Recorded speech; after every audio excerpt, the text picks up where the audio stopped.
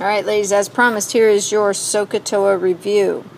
SOH CAH TOA. So this all has to do with only right triangles. So you need a right triangle in order to do this.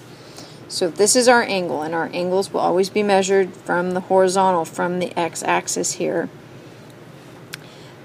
The bottom, the x, is next to the angle, so that's your adjacent.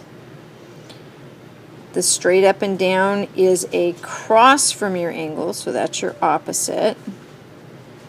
And then the diagonal one is your hypotenuse. Your hypotenuse is always the longest. So when we do SOH CAH TOA,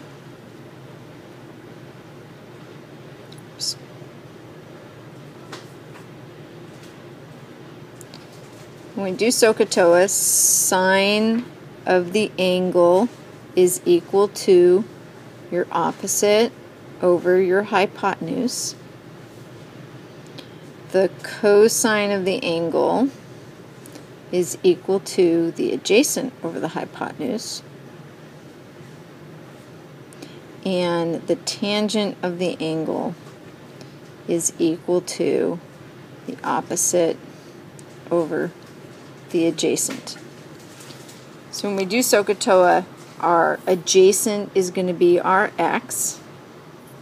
The opposite is going to be our y. So when we do tangent, that's going to be our y over our x, which should look familiar. That's how you find slope, change in y over change in x, or y2 minus y1 over x2 minus x1. The key to a lot of physics problems is to draw a picture. So we've got the sun up in the air, and it's making a 25-degree angle with the horizon. And then we've got a tree in here, so we want to know how tall is this tree. See, your drawings don't have to be perfect. We know that the shadow of the tree, so this part of the tree right here, is 10 meters long, and we want to know how high is the tree. So this makes a right angle, and we need to identify our parts. This is our adjacent. This is our opposite. It's opposite the angle. It's across from the angle. And so then which trig function? SOH CAH TOA. Which trig function has opposite and adjacent in it? And we see that it's the tangent. So the tangent of 25 degrees is equal to the opposite, the height of the tree, over the adjacent, or the length, which is 10 meters. Okay, and so then solving, make sure your calculator's in degrees. We're going to do all of our math in degrees. So we go 10 times the tangent of 25 degrees, and we find out that the height of our tree is 4.66 meters. So in physics, what we're going to do is we're going to use SOH CAH TOA to take one vector and break it up into its x and y components. And so we have some vector, let's say it's 10 meters long, and we want to find how much of that's in the x direction and how much in the y direction. So x is our adjacent, y is our opposite, and the 10 meters is our hypotenuse. So if we're trying to find the x, we have adjacent and a hypotenuse. SOH CAH TOA. Adjacent and hypotenuse. Adjacent and hypotenuse is cosine, so we take the cosine of our angle, which is equal to our vector, or the adjacent, so that's what we're looking for, 10, divided by our hypotenuse, which we know is 10 meters. So we find out that the x is 10 cosine theta. And what we're going to find in physics, so whatever this angle is, we'll just put different numbers in, and we'll find out that it'll change depending on, is it more in the x direction or is it more straight or up and down.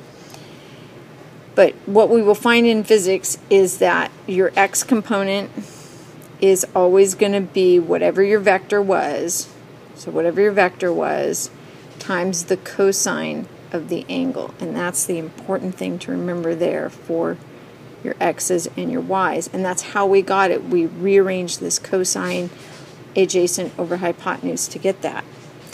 Our y component, so when we go and we look at the y component, we find that the y is our opposite. So SOH CAH TOA again. SOH CAH TOA. Y is opposite and the 10 is our adjacent, so we're going to be using sine. So the sine of the angle is equal to the opposite, which is the y, which is what we're looking for, divided by the 10. So if we rearrange this and solve for y, we get y equals 10 sine theta. And in physics, what we're going to find is that our y components of a vector are always going to be the vector times the sine of the angle. Those are two of the really important things to remember. So your x component uses cosine, your y component uses sine. So we've used sine, we've used cosine. The x component was the vector, whatever this vector is, times the cosine of the angle, and it's always this angle here from the horizontal. Your y component was the vector times the sine of the angle.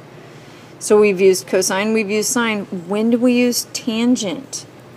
Okay, here's our x, here's our y. So when do we use tangent?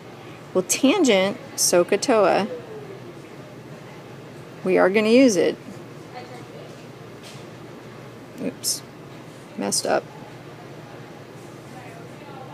SOH CAH TOA. Okay, so when are we going to use tangent? When we have the opposite and the adjacent.